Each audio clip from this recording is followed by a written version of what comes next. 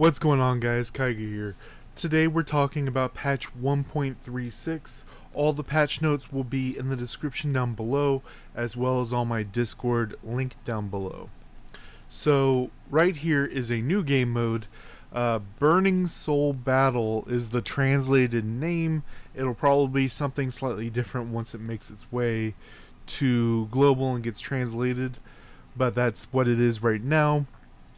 First, before we go into that, let's talk about the new optimizations coming to the game. First is a very big one for a lot of players, is Elemental Realm. So Elemental Realm is supposed to follow a similar rule that Path of Fire does, where it's when a new season starts, it's based on when you log in. So if you log in at 5 a.m. server time, you would be in War Zone 1, and then once that gets filled up, then there will be a War Zone 2. The issue here is Path of Fire is working just fine, but Elemental Realm,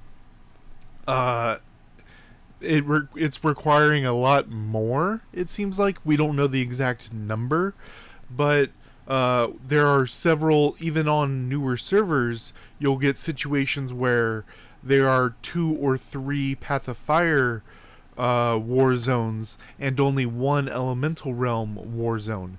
Now there's always going to be at least 2, which means twice the rewards than normal, so that's pretty nice. If you have someone you're trying to avoid that you know logs in the morning, wait till the afternoon to log in. If you know there's someone very big that you're trying to avoid that logs in right for events, log in early in the morning, and you will likely not have to deal with them. If the tutor's offline for 7 days or more, the apprentice can graduate without the tutor. That's very nice. You can finish the quests, but then if your tutor never logs on because you have to be in the same team to graduate, you can now do it this way. Added a new Flower Fairy formation. I don't know if this means that it's adding a 6th one, which I would really like a 6th one because of rotations and just having a loadout, or if this means they're making changes to it. It's not very clear. Added exclusive bag for star map materials. This is totems, which is very nice. I would be in a situation where I would have millions of blue ones and they take up all the spaces in my bag. Added Sprout of Origin to the rewards for top 3 and Guild Boss. I believe it was just either top 1 or top 2 before. Now the top 3 guilds will get sprouts in their daily auctions.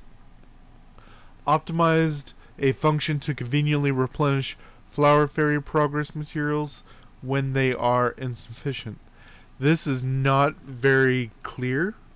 It might mean the boxes that we have to get the 4 types of materials, transform potions, psychic stones, stuff like that. It might mean if we click it and then click like 320 to go to 400, we might be able to quick click it and it'll open up it'll open up all the chests that I need to do it. That's kind of what it sounds like, but I'm unsure. I'm sorry, guys. We'll have to see what happens with that.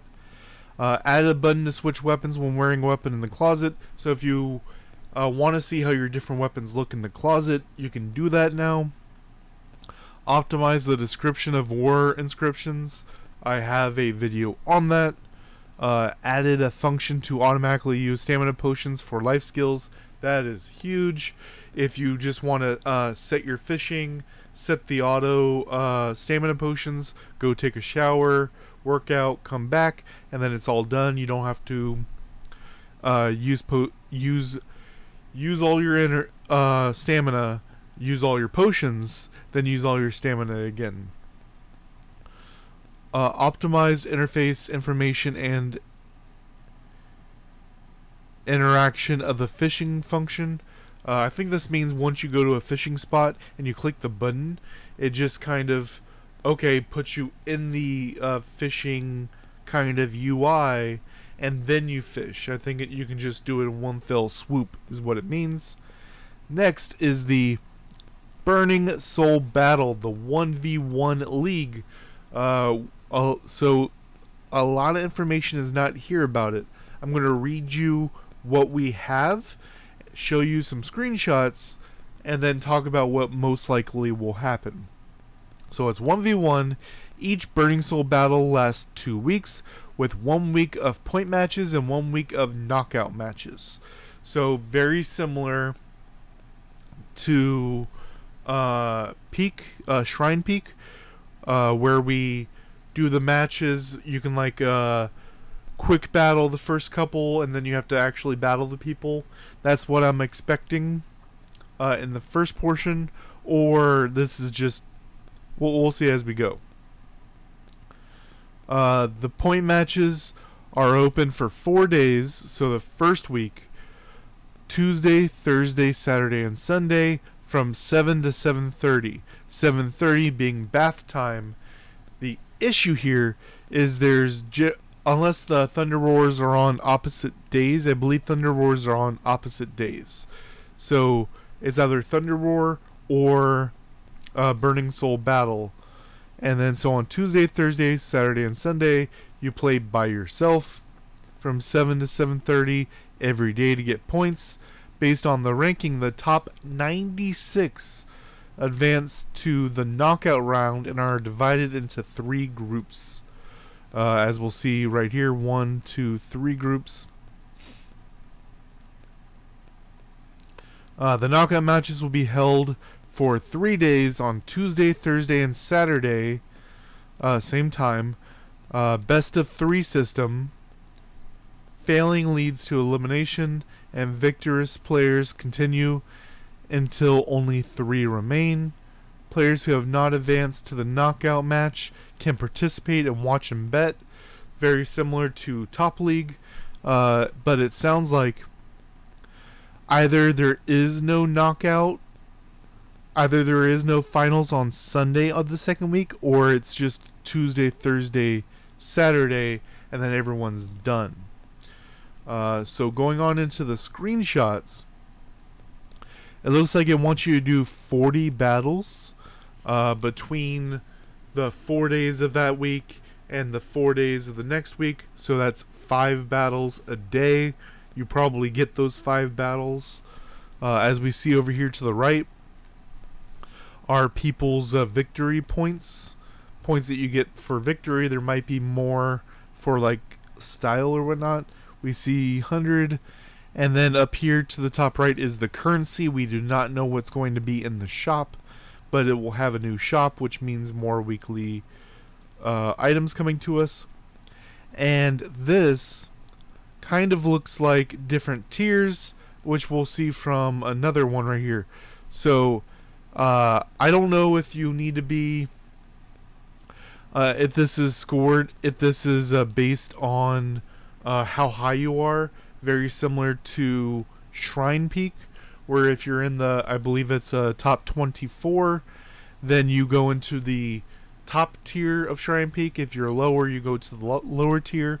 It might be based off of that, or it could be if you went, no, this is the 3 groups. The higher you are, you get to the higher tier. Middle of the pack goes here, lower of the pack goes there. And then the rewards are right here. These look like inscription and order boxes. I do not know what this chest right here is.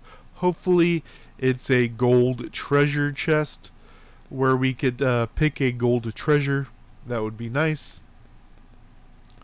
And then this right here looks like buffs to our players, and it doesn't look like you can change it. So it looks like this one on the left would be a buff during the point week. So the first 4 days, that first week, it looks like this would be the bonuses during that. And then this right here looks like the buff that would be during the knockout round. Plus 100, plus 50 of different stats, plus 50, plus 50. And last screenshot we have right here, treasure reward. This is for down here. doing your matches, participate and get rewards Tuesday, Thursday, Saturday, and Sunday. And then as you see, I'm guessing this is 2 weeks left, and then this is the active effect. Let me know what you guys think down below. I'm really hoping this is going to be like Top League, where you have the fairies for the effects and stuff, like passes and things like this, but we cannot summon them, so we're not one-shotting people with Laurel or whatnot. I also really hope Top League has a thing where they give everyone extra HP. I really hope that is also not a thing, so we can see some other classes come forward in this game mode. Let me know what you guys think down below, and until next time, guys.